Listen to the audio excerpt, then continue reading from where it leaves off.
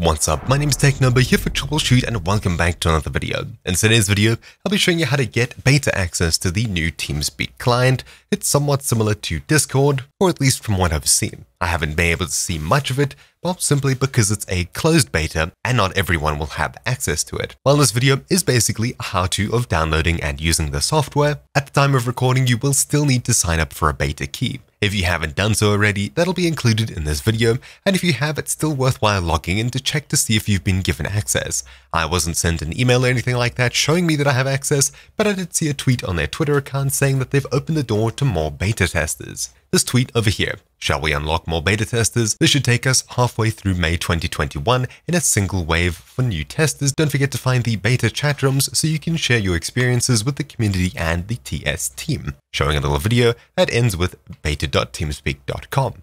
That's exactly where we'll be heading. Whether you signed up or you haven't signed up just yet, let's head across to this link, linked in the description down below. Beta.teamspeak.com takes you to a page that looks something like this. If you don't already have a TeamSpeak account, you'll need to create one and sign up for beta access. If you have a TeamSpeak account, then simply sign in with your details here, and if you've previously requested beta access, sign in anyway and hopefully you'll have access to it. Otherwise, sometime in the near future, you should. So for now, I'll go ahead and create a new account just before I show you what it's like when you do have access. So I'll click register a new account if you don't have one. And after you create it, all you need to do is head across to your email client and then confirm your account. You'll be sent a link that you simply just need to click. So that's exactly what I did. Now my account's been activated and I can log in. If I log in here, you'll see this. Welcome to my TeamSpeak and not much else. What we need to do is head back to beta.teamspeak.com and sign in there instead. After signing in, you'll see logging in and then this page over here. If you see this page, you currently don't have beta access,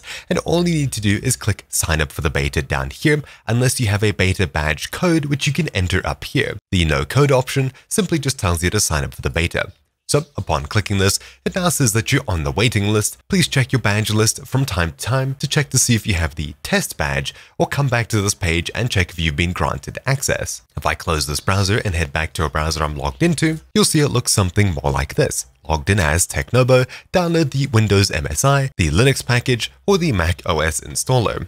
I'll download the MSI for Windows to install the new TeamSpeak client. I'll simply click on it to open it when it's done downloading. Currently, the download's around 110 megabytes. When the installer does start up, you'll see this. Click Next, I agree, Next, choose a place to install, and I'll create a desktop shortcut, Next, and install once again. And eventually we should be able to launch up the program, either keeping this checked or by using the new shortcut on our desktop. Note that you will still have the original TeamSpeak client installed, and you can start that up as well. Starting up the new TeamSpeak client, this is what it looks like. I'll click Get Started, and presumably I'll need to log into this.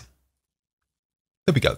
I'll go ahead and log in here. So of course, do keep in mind that even if you do get this download somehow, you will still need an account that has access to the beta. Then we have the recovery key. Enter your recovery key to recover data. If you've lost your recovery key, you can attempt to recover data that is stored on this device. So I'll click Recover Without Key. Recovering without your recovery key will cause loss of your chat messages and potentially bookmarks. I don't have any of these, so I'll click Confirm. What you want to do is hover over the text up here and save it into a place that you won't lose it. There we go. Now I've gone ahead and saved it, so I'll tick the box and click Finish. Then you can choose Light Dark Theme, Continue, and Finish Setup. Now the actual program started up, and you'll see all of the bookmarks from your previous install of TeamSpeak, which of course you can start up as well if you'd like. In fact, here's the older copy of TeamSpeak I currently have installed. If I simply connect to a server and then check out myself, you can see I've got a bunch of badges selected, all the way from TeamSpeak Early Adopter up to whatever else I have for the server. Let's go ahead and quit out of the normal TeamSpeak client and try the new TeamSpeak client over here. The servers seem to be slightly out of order, but I'll simply select the server that I was in previously.